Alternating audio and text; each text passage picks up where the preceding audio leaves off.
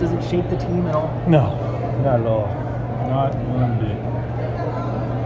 How do you expect him to respond to Game 3 at all? Just play his butt off and have a huge game. Expect that every night from him because he's that good, and I know he will.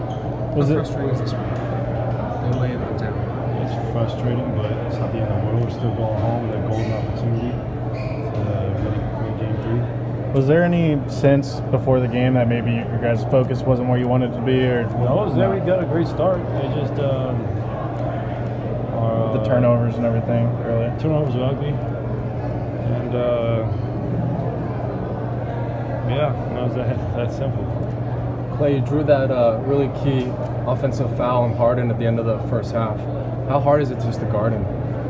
He's hard to guard. So is Chris Paul. Those guys have great ability to get in the lane, and we all have to do a better job collectively on him next game. But we can't let the other guys go off like they did. That's inexcusable. Both those guys can beat us, but not the other guys.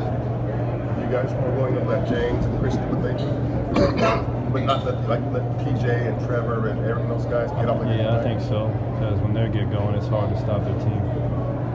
Do you think those guys got too many open looks like on Yeah, Game 3? absolutely.